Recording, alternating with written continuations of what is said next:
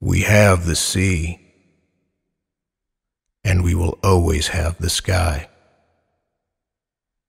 There, in our own shadow, and in the absolute absence of stars, a darkness of depths illuminates who we are.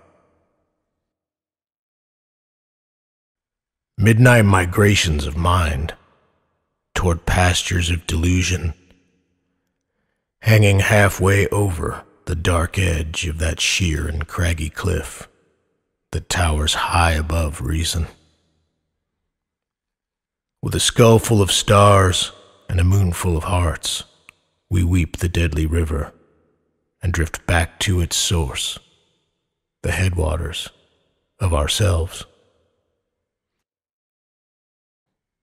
The millstone, painted shades of moss and lichen, stares blankly at the elder black ash, longing to return to work. The river, once deep red with the blood of toil, laughs at the rotting boards of the water wheel, for they cannot slow her down. The bones, bleached and removed of flesh, lay scattered among the decaying leaves, wanting only of spirit. The fog, thickly veiled in its own mystery, embraces it all with arms of vapor, obscuring both death and life. It is written on one's skin that death often precedes the execution of well-laid plans and conspiracies.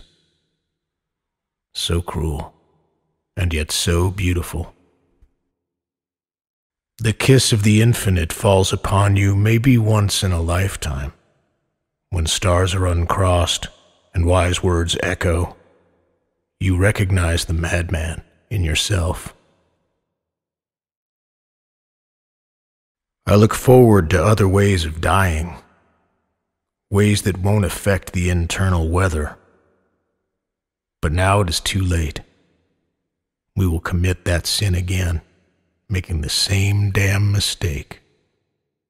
Only this time, it will cut much deeper.